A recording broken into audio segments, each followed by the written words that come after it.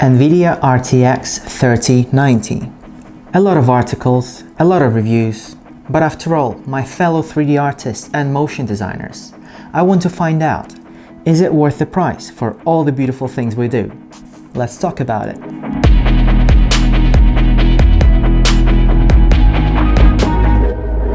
So I got myself an RTX 3090 MSI Suprim X edition, as it's been a little while since I've upgraded my PC for 3D rendering and motion graphics production. And oh my, this card was a bit of a challenge to get online, as these bad boys run out of stock quite quickly.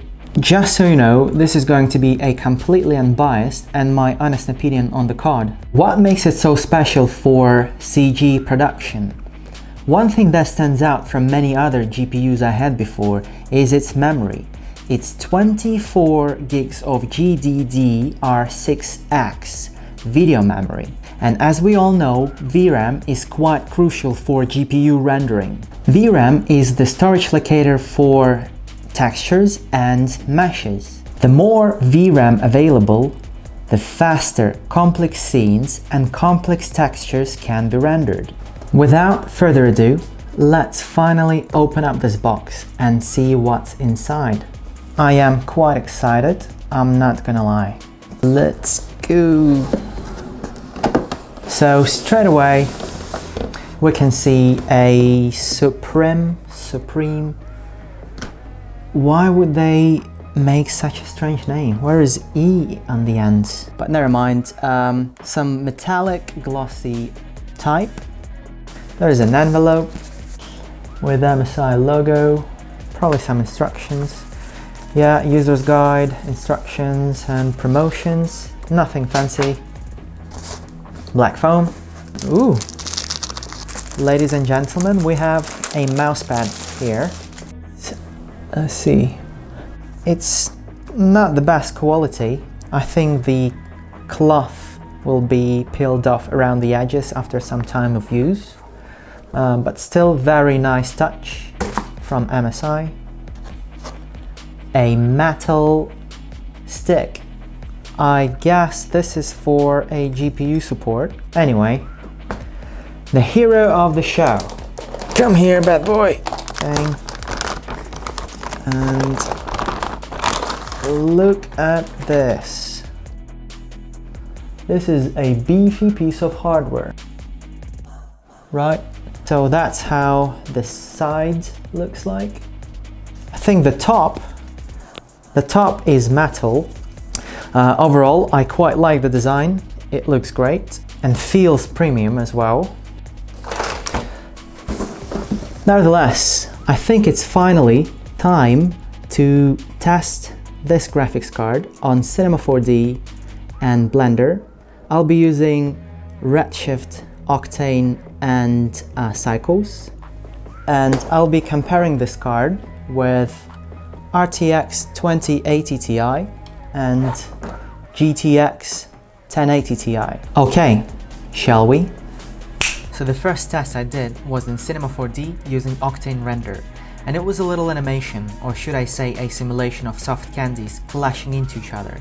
I did this test a little while ago. Quite a few textures here, some subsurface scattering, particles attached to some mesh. Also there is a little motion blur happening as well. I rendered 75 frames in Full HD. So for GTX 1080 Ti, it took 11 hours 27 minutes. For RTX 2080 Ti, it took 5 hours 24 minutes. And finally, for RTX 3090, it took 2 hours 16 minutes. As you can see, this comparison test took quite some time to render on each graphics card separately. So if you feel like you're getting any value out of this video, hit that like button and subscribe. This definitely motivates me to put up more videos like this. And now, on to the next one. Next shot I tested in Blender using project file done by Alex Trevino, using Cycles Render. I'm personally working mostly in Cinema 4D, hence I had to use somebody's project file with more details in mesh and texture. It's quite a complex scene and I rendered it in 4K, so I was expecting to have some waiting time with RTX 3090. And it managed to render this in 1 minute 16 seconds. RTX 2080 Ti rendered it in 2 minutes 22 seconds and GTX 1080 Ti rendered this shot in 5 minutes 18 seconds. And for my third experiment, I used Cinema 4D again, but using Redshift render. I got this 3D model of a zombie head from an Armor Head store a while ago and quickly made up a completely random scene with this model and generated some hanging wires and used some weird colors because why not? This is just a rendering test. I've used substance scattering on this one, and this proves to be a fairly heavy material to render without any noise. So timing wise, it took almost 9 minutes to render the shot in 4K using GTX 1080 Ti, 4 minutes 31 seconds on RTX 2080 Ti, and 1 minute 49 seconds on RTX 3090. To summarize my experience with RTX 3090, I should say I'm quite impressed.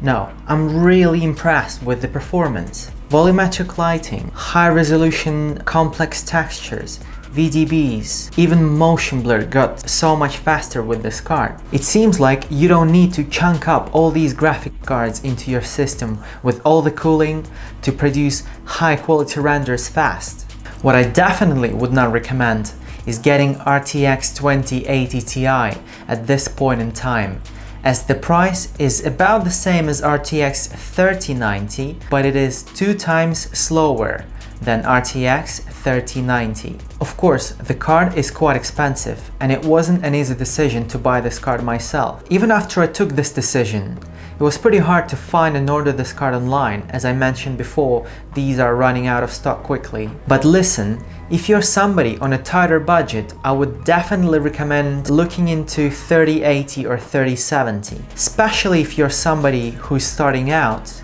getting 3090 would probably be an overkill. So I think it's about time to wrap up this video. Thanks a lot for watching. If you want to see more videos like this, or maybe tutorials or breakdowns, or you simply want me to share my experience, let me know in the comments below. I'll see you later.